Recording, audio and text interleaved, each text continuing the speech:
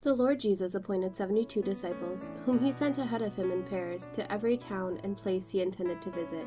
He said to them, "The harvest is abundant, but the laborers are few. So ask the master of the harvest to send out laborers for his harvest. Go on your way. Behold, I am sending you like lambs among wolves. Carry no money bag, no sack, no sandals, and greet no one along the way. Into whatever house you enter, first say, 'Peace to this household.' If a peaceful person lives there, your peace will rest on him. But if not, it will return to you. Stay in the same house and eat and drink what is offered to you, for the laborer deserves payment. Do not move about from one house to another. Whatever town you enter and they welcome you, eat what is set before you. Cure the sick in it and say to them, 'The kingdom of God is at hand for you.'"